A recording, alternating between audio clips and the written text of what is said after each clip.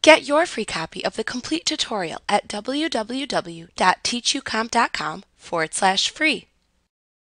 With all Outlook folders, you can set auto-archiving options. Auto-archiving allows you to automatically move messages from the specified folder to an archive folder or delete them from your specified folders after a set period of time has elapsed. Auto-archiving reduces the number of items that Outlook will have to process when it opens a folder. It also reduces the amount of storage space needed for item storage in Outlook. Auto-archiving will also perform this automatically, reducing the amount of time that you must spend manually archiving items. To set auto-archiving on a folder, you need to view its properties.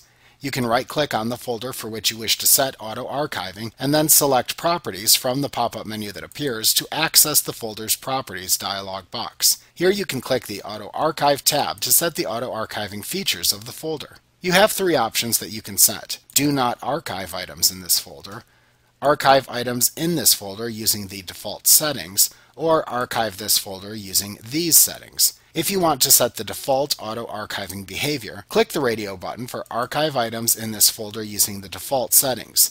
Then click the Default Archive Settings button to launch the Auto-Archive dialog box. Here you can set how often you wish to archive by changing the number in the Run Auto-Archive Every X Days checkbox. You can also check or uncheck whether you want a prompt before the auto-archive runs. In the During Auto-Archive section, set any other default options for auto-archiving you want. You can choose to turn off or on the ability to delete expired items for email folders only, archive or delete old items, and show archive folder in the folder list. In the Default Folder Settings for Archiving section, you can set the duration of time in the Clean Out Items Older Than line. Then choose what to do with the old items. You can either move them to a personal folder file or just permanently delete them by choosing whichever option you want.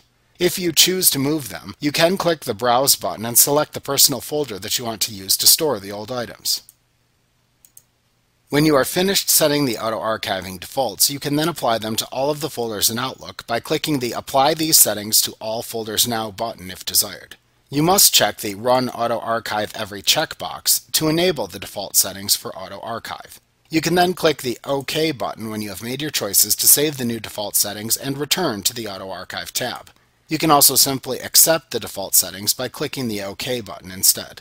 If you selected the Archive this folder using these settings choice on the Auto-Archive tab, you can then specify when to clean the folder and what to do with the old items, just as you did with the defaults. However, these settings would only affect the current folder.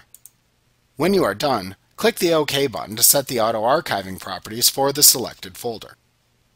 Like what you see? Pick up your free copy of the complete tutorial at www.teachucomp.com/free.